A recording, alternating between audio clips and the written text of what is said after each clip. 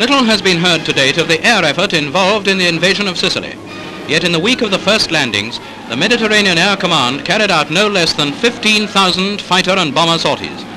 These scenes present Baltimores in course of softening Sicilian target areas.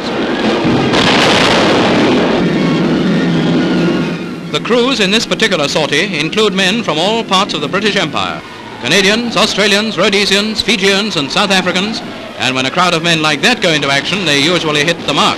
They certainly did on this occasion.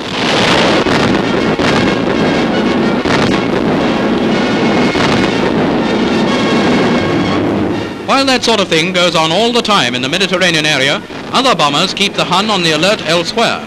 Here, for instance, are American flying fortresses banging away at German-held Norway. All part of the service, the Allied Air Service. Back again to the Mediterranean. This time it's Mitchell's, based near Sicily, taking off to attack enemy targets at Vido Valentia and Monte Corvino.